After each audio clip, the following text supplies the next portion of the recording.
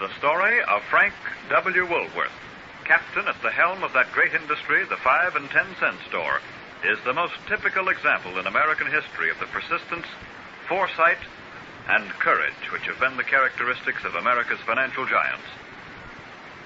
Born at Rodman, New York, in poverty, he amassed a fortune and a reputation unique even among the greatest captains of industry.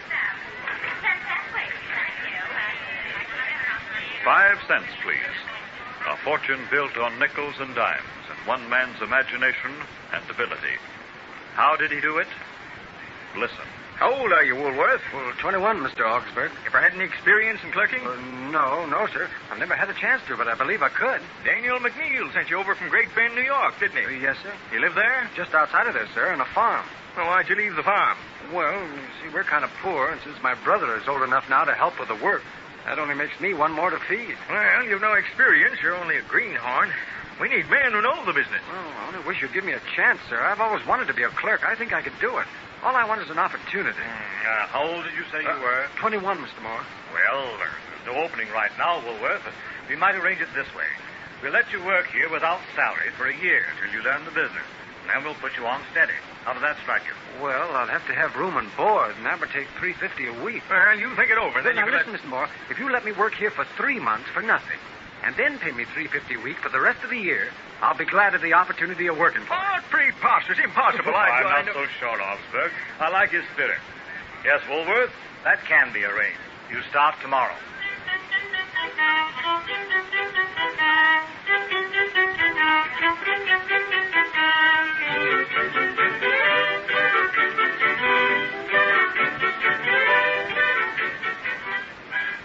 Mr. Moore, I think you and Mr. Augsburg should take a try at this idea. Why, we could have those nickel sales every week and do very well with them. Very interesting, yes, indeed. Yeah, but it's never worked. Well, how would you handle these sales? Well, get a lot of merchandise together, put it all on one table, and market anything on this table 5 cents. Why, the crowds would flock in. Why don't you try it? Well, maybe we will. I tried during the fair. How do you like that, Frank? Well, I think it's a wonderful idea, sir. This is where we really start something. Yes, sir, Mr. Moore. It's a great idea.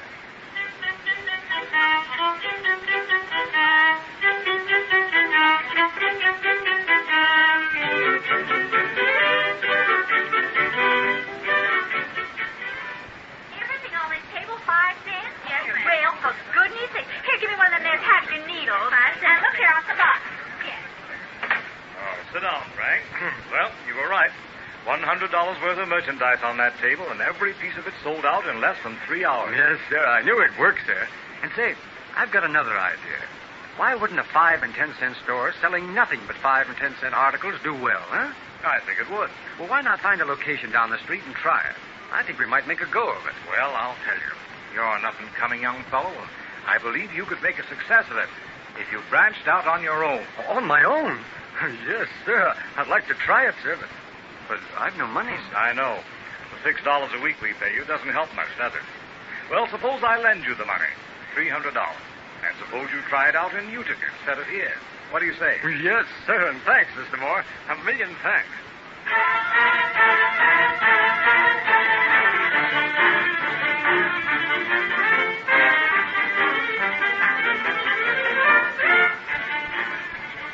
3 months later. Well, I failed, Mr. Moore. I guess I was wrong. I had faith in myself, but I failed. Not yet, Frank. Let's try again. Let's try in Lancaster this time and see what our luck is there. 6 months later. We're showing a profit, Mr. Moore, and I've cleared enough to try another store in Harrisburg. 3 months later. Well, the Harrisburg store has done well, Mr. Moore. I'm going to try again in Scranton and let my brother handle the store. If he's interested, he'll make a greater effort. You know, you put someone who is personally interested in making a going concern of the business in charge, and it's bound to succeed. It's a great idea. We will open the store in Reading.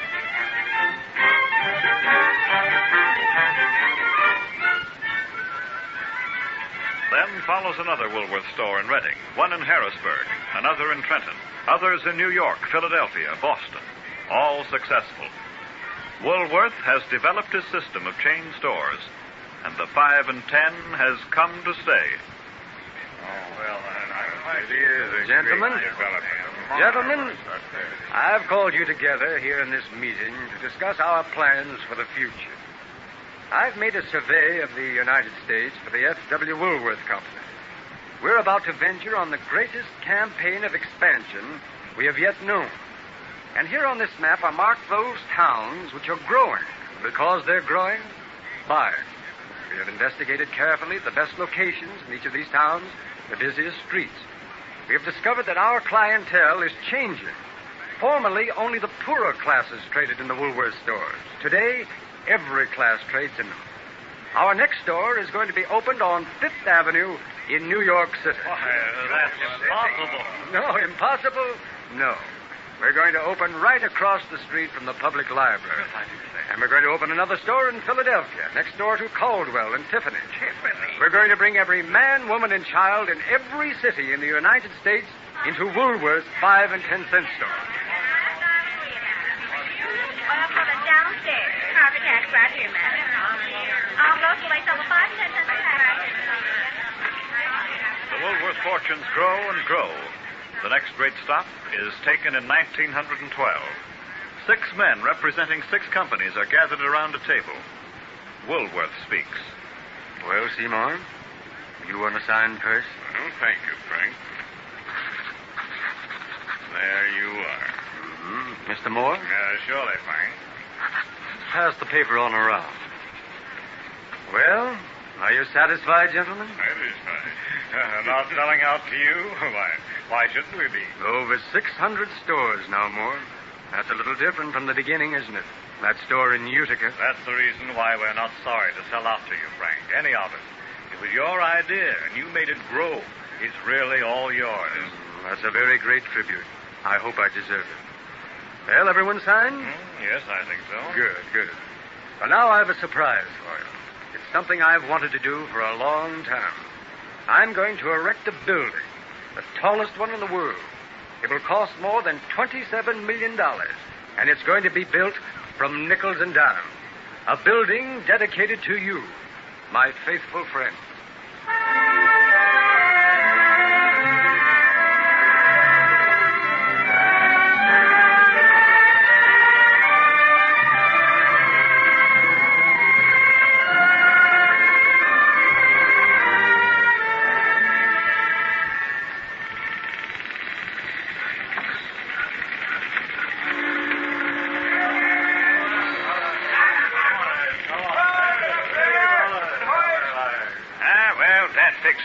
But keep your heater going. Hey, what's the idea? You got one more rivet to go, pal. Do you think I've forgotten my job? Ain't you heard about the ceremony? No. The governor's coming up to watch the last rivet go in. gee. Hey, give him the signal. Well, what's going on? Don't I get to heat the last rivet? Oh, sure you does, and I'm doing the rivet. But the big mugs want to be on hand. They're having a flag race. The last goiler on the tallest building in the world. That's something to tell your kids about. Gee, you said it. I never thought of that. A safe feat. Did you ever think what the Woolworth building's made of? Sure, I thought. Steel and stone and rivet. No, you're wrong. It's nickels and dimes. That's what it's made of. Say, that's right, yeah. You're a smart one, Tim, even if you're only a rivet heater. Sure. Now, look at those guys. There goes your hand up. Hey, look. There goes one of their high silk hats. Yeah, I bet it'll land in Central Park. That was quite an experience. Well, here we are, gentlemen. Is everything ready, Mr. Horowitz? Of course it is, Mr. Woolworth. There aren't any slips when the Thompson Starrett Company puts up a building, even if it is the tallest in the world. All right, Foreman. Okay, Pete.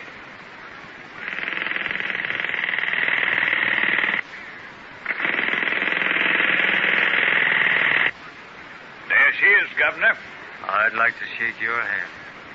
You're the man who finished the job for us. Oh, thanks, Mr. Woolworth. Murphy's my name. My partner'd like to shake hands with you, too. He done the heating. Tim, meet Mr. Woolworth. Glad to know you, Miss Woolworth. Glad to know you. Shall we hoist the flag, Mr. Woolworth? Yes. And if you don't mind, I'd like to pull the rope.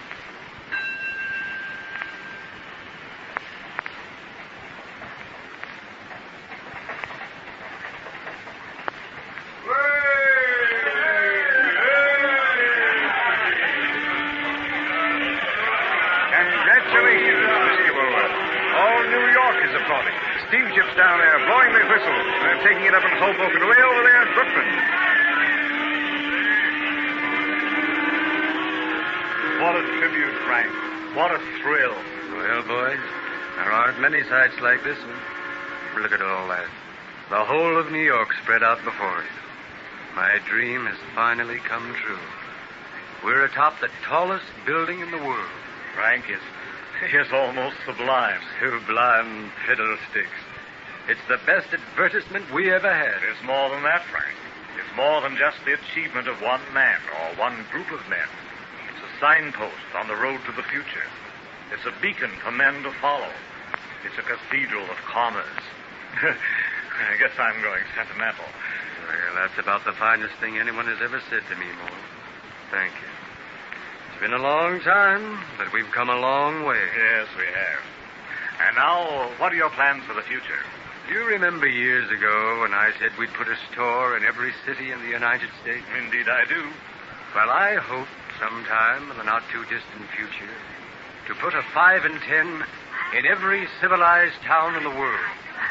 Ladies out, and 4 mile down at 5 cents, please. 10 cents. Thank you.